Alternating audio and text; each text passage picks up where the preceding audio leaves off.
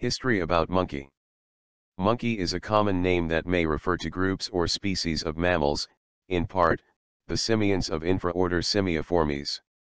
The term is applied descriptively to groups of primates, such as families of New World monkeys and Old World monkeys. Many monkey species are tree-dwelling, arboreal, although there are species that live primarily on the ground, such as baboons. Most species are also active during the day, diurnal. Monkeys are generally considered to be intelligent, especially the Old World monkeys of Catarrhini. Simians and tarsiers emerged within haplorrhines some 60 million years ago. New World monkeys and catarrhine monkeys emerged within the simians some 35 million years ago. Old World monkeys and Hominoidea emerged within the catarrhine monkeys some 25 million years ago. Extinct basal simians such as Aegyptopithecus or Parapithecus 35 to 32 million years ago, eosimiidea and sometimes even the Catarrhini group are also considered monkeys by primatologists. Lemurs, lorises, and galagos are not monkeys, instead they are stripsurine primates. Like monkeys, tarsiers are haplorrhine primates, however, they are also not monkeys. Apes emerged within monkeys as sister of the Cercopithecidae in the Catarrhini, so cladistically they are monkeys as well. There has been some resistance to directly designate apes, and thus humans, as monkeys despite the scientific evidence, so Old World monkey may be taken to mean the Cercopithecus or the Catarrhini 10, 11, 12, 13, 14, 15, 9, 16, 17. That apes are monkeys was already realized by Georges Louis Leclerc, Comte de Buffon in the 18th century. Monkeys, including apes, can be distinguished from other primates by having only two pectoral nipples, a pendulous penis, and a lack of sensory whiskers. Historical and modern terminology. According to the online etymology dictionary, the word monkey may originate in a German version of the Reynard the Fox fable, published circa 1580.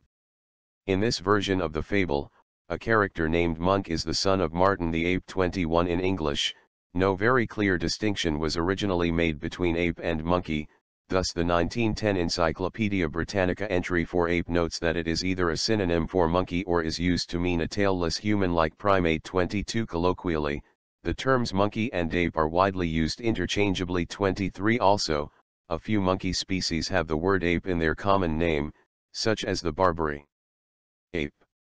Later in the first half of the 20th century, the idea developed that there were trends in primate evolution and that the living members of the order could be arranged in a series, leading through monkeys and apes to humans. 24 Monkeys thus constituted a grade on the path to humans and were distinguished from apes. Scientific classifications are now more often based on monophyletic groups, that is, groups consisting of all the descendants of a common ancestor. The New World monkeys and the Old World monkeys are each monophyletic groups, but their combination was not, since it excluded hominoids, apes and humans. Thus the term monkey no longer referred to a recognized scientific taxon. The smallest accepted taxon which contains all the monkeys is the infraorder Simiiformes, or Simians. However, this also contains the hominoids, apes and humans, so that monkeys are, in terms of currently recognized taxa, non-hominoid simians. Colloquially and pop-culturally, the term is ambiguous and sometimes monkey includes non-human hominoids. 25 In addition, frequent arguments are made for a monophyletic usage of the word monkey from the perspective that usage should reflect cladistics.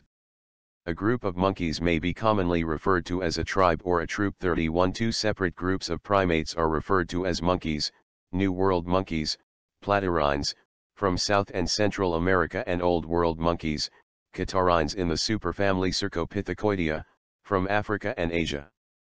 Apes, hominoids, consisting of gibbons, orangutans, gorillas, chimpanzees, and humans are also catarrhines but were classically distinguished from monkeys. 32, 33, 34, 35, tailless monkeys may be called apes, incorrectly according to modern usage, thus the tailless Barbary macaque is sometimes called the Barbary ape. If you like the video, just hit the subscribe button. Share and like for more videos weekly. Thanks.